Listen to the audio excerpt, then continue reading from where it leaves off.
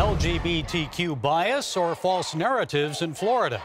The state legislature there passed legislation this week prohibiting classroom instruction on sexual orientation or gender identity for students in kindergarten through third grade. Opponents of the new law refer to it as the, quote, "Don't Say Gay" bill. That raised the ire of Governor Ron DeSantis, who says despite false media narratives, the new law protects 5-, 6-, and 7-year-olds.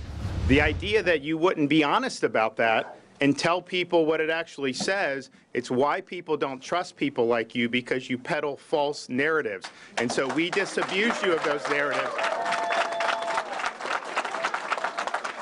And we're going to make sure that parents are able to send their kid to kindergarten without having some of this stuff injected into their school curriculum.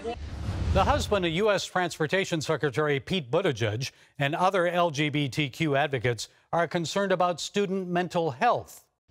I think this bill is vague on purpose because it is trying to silence or push families, students, and LGBTQ individuals back into the closet.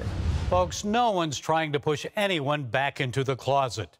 This addresses classroom instruction of 5- to 7-year-olds. They were never in the closet to begin with. Children that young don't understand sex. They certainly don't have a grasp of gender identity.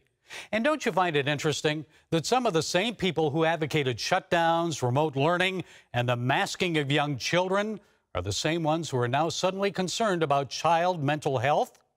This new law in Florida protects the mental health of young kids and keeps sex and gender discussions where they rightfully belong, in the hands of the parents. Well, that's it today from the Global Lane. Be sure to follow us on the CBN News and NRB channels, social media, and our broadcast affiliates. And until next time, be blessed.